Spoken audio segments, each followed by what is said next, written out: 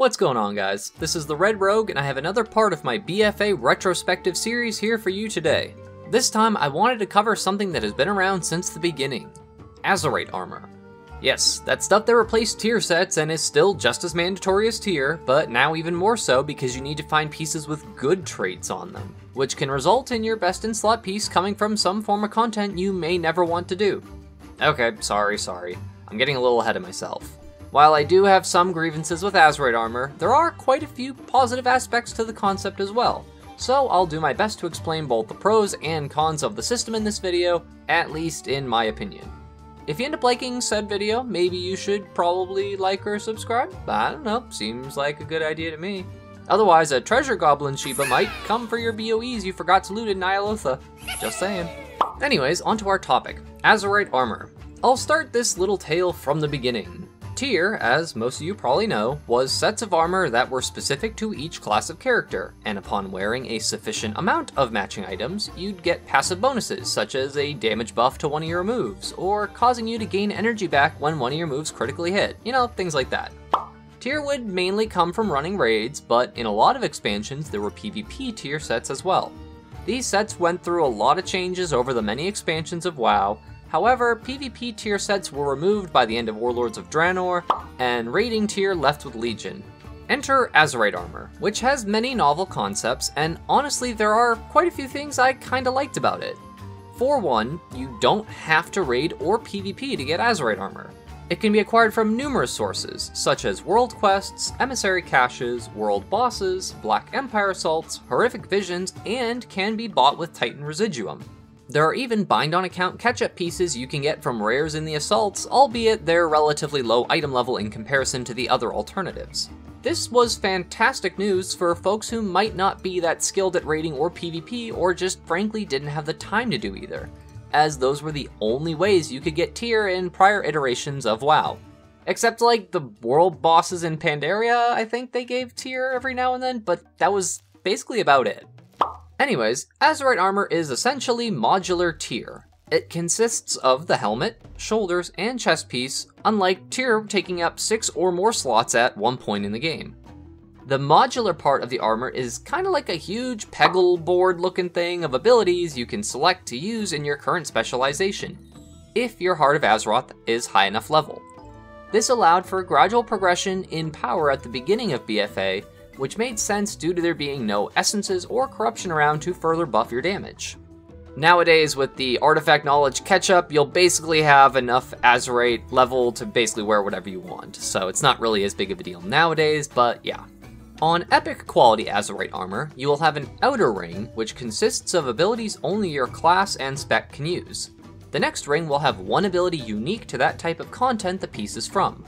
For example, Gorak Tool's Mantle has the unique Azerite trait Blightborn Infusion, which is a massive crit proc. The other remaining traits on that ring will be class and spec specific again. The next ring will have generally stat procs, but for tank and healing specs, it does offer some extra defensive/utility. The innermost ring will always have some form of utility or heal on it, which again is extremely useful and a good addition, as sometimes I do kinda want ways to not die.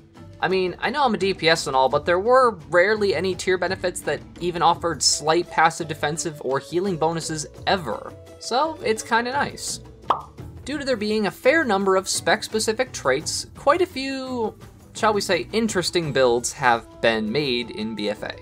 For instance, at one point, there was a meme build for Outlaw Rogue where you could stack the trait Snake Eyes. What this build originally required was extremely unorthodox, as you had to wear a dagger in your main hand, which removed the ability to use your main finishing move, Dispatch. This, of course, was unexpected by the developers, so this particular Azerite trait was hotfixed to remove this form of playstyle. Still though, it was pretty interesting to see what people were able to come up with, and obviously the system showed the original intention of Azerite Armor being able to be customized without feeling forced to farm for 4 specific pieces of gear from a raid or something like that. So yeah, basically you could pick and choose exactly what you wanted to improve about your character's toolkit, which is a really great idea. On paper. So here's where I start to have problems with Azerite Armor. Some Azerite traits are simply too good to not use, and are to the point where you have an illusion of choice at times. For example, if you're an outlaw rogue doing any content with multiple targets, i.e. Mythic Plus, or even half of frickin' Nyalotha, you need to have one keep your wits about you trait. This is one of those traits where you only need one, but if you don't have it, boy are you going to feel it. There are a lot of traits like that for other specs. Light's Decree for Holy Paladins is another example, as it increases the duration of Avenging Wrath by 5 seconds, which is huge.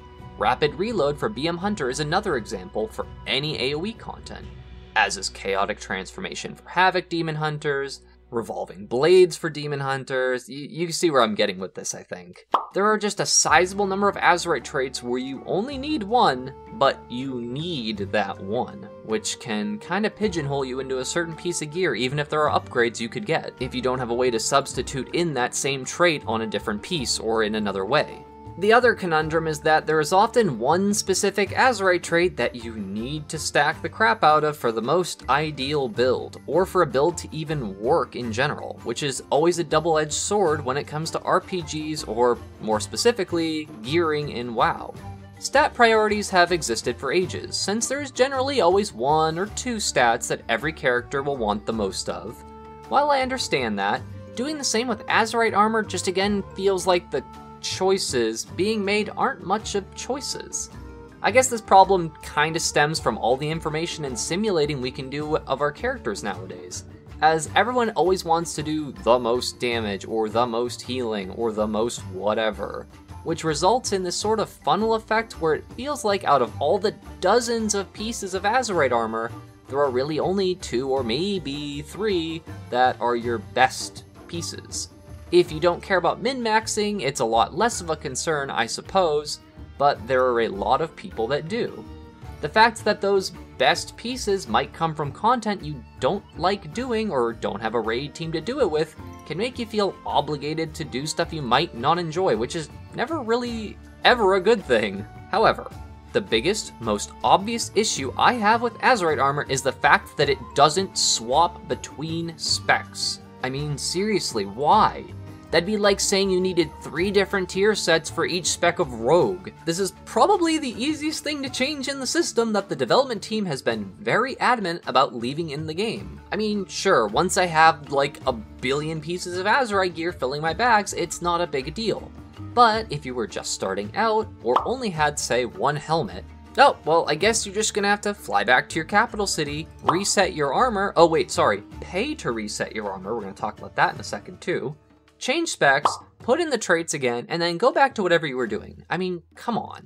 I understand the meaningful decision rhetoric we babbled about in game design classes, but this is just arbitrary. Speaking of paying to reset your own gear, the fact that this cost goes up exponentially is pretty lame too. If it was supposed to be some sort of a gold sink for the economy, or just to make you really consider if you wanted to play your off-spec, then it didn't really work. I sincerely feel you should have been able to change your Azerite traits with a tome, just like you can change your Heart of Azeroth essences and your talents. Or, heck, fine, there could have been a new tome specific to Azerite Armor if they really wanted either way, but it's just one of those things that has irked me for a long time. Oh, and the fact you have to use the scrapper, sorry, to destroy Azerite Armor and get your residuum back is bogus, by the way. Whew, okay. So now I've kinda sort of explained why I like and dislike the system, but what has Blizzard done for the future of the game regarding the way this all played out? These armor sets, after all, provide quite a lot of power increases and quality of life to specs, so just flat out removing them at the end of the expansion is going to hurt quite a bit. Well, for starters, quite a few of the Azerite traits are being rolled into the toolkits of specs in Shadowlands. For instance, I believe Magus of the Dead, the Unholy DK single target trait, is being rolled into the Apocalypse ability. The same is true for Chaotic Transformation, as that is being made a baseline effect with Metamorphosis for Havoc Demon Hunters. So there are things that will help even out the power loss of Azerite Armor going away, while also giving the specs better playstyle and fluidity. I can only hope for similar things to happen with other classes or specs, as I haven't gotten my hands on Alpha or Beta yet, so I mainly just dig through class change articles every now and then and see what shows up.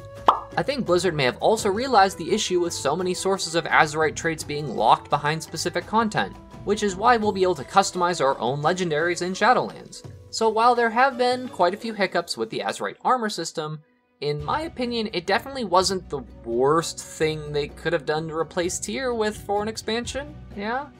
Except for the whole not swapping between specs and having to fly back to Dazarlor to change out my traits and paying money for it. Seriously, what the heck, Blizzard? Come on, just let us use a tome to do it. Anyways, that's my take on how Azerite Armor was both good and bad at the same time, resulting in a mixed reception, at least for me. Some people may love the Azerite Armor system, and I still really do like the idea of choosing your bonuses. However, in some scenarios there is a feeling that the choice is very limited, or that it isn't really much of a choice at all, to be frank. It seems that Blizzard's development team has taken a lot of the better parts of Azerite Armor and rolled them into specs where it was most impactful, so that is a promising sign to say the least.